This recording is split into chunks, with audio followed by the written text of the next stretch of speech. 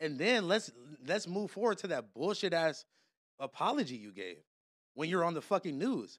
You're talking about, yeah, he's been going through the mom shit. He's been going through the health shit. The mom shit, and like he's living on his own for the first time, and he's got health shit. Are you talking about the person that fucking raised me, that birthed me, my best friend that died?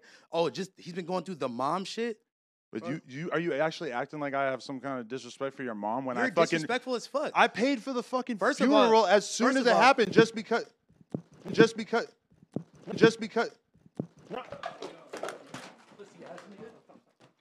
I don't want a thief.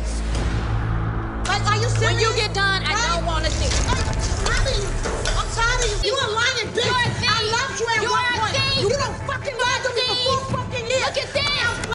Pussy, nigga. Come on, bro. Not here, bro. Not here. Not here, bro. Pussy, nigga. I'm talking fake for shit, nigga. Come on. Not here, bro. All right, let me go, bro. Not here, my nigga. Let me go, bro. I'm walking you outside. Pussy ass nigga. You ain't pay for shit, nigga. Nigga, you gave me some money, nigga. You didn't pay for the fucking funeral, nigga. Walk your ass, nigga.